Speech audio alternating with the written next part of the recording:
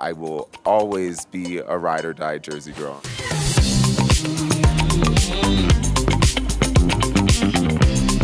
Ponyboi takes place in North Jersey in 2003 to be exact, on Valentine's Day. It is about an intersex sex worker who gets caught up with some gangsters and a sort of a bag drug deal goes wrong, goes awry, and that is essentially the gist.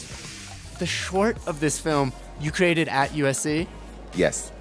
What would your college self think to know that they were premiering the feature length here at Sundance? Honestly, I wouldn't think anything less. I always knew that it was going to be a feature. I always knew it was going to go to an amazing festival. Now being here, it feels like I'm the happiest I've ever been.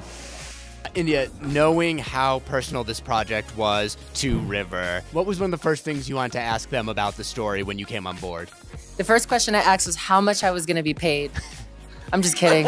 Important. I'm just kidding. I did not. Like, we had maybe a 4-hour conversation after I saw their short and read the script. And I remember I was talking a lot about my life experiences and talking really deeply about the capacity for people to make mistakes and also learn from them. You are going to find someone that treats you like a queen.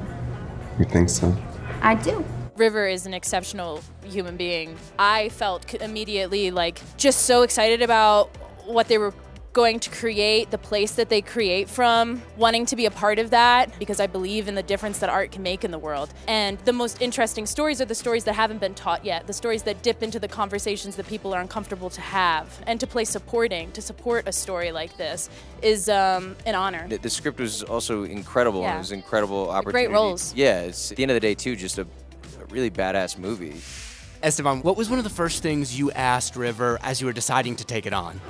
Take me to New Jersey, show me around. I need to get to know you, to get to know Jersey. You know, I'm not intersex, I'm not queer, so I needed to just connect at a human level and find that common ground. It's essential to care about what you're making in order to make it right. And if anything, this is my love letter to New Jersey. And I think the most important loves in our lives, they're complicated and they're messy. And once you realize that it's actually the place that makes you who you are, and who you are is beautiful in its organic and raw form. Making this movie transcended my understanding of so many different parts of my identity. And I realized that, I will always be a ride or die Jersey girl, and that it made me who I am. On the plane ride over here, I was telling Esteban that I was listening to Bruce Springsteen, and I just started bawling because I realized that everything in my life led me to create this work that I'm really excited, that we're all really excited to share with the world.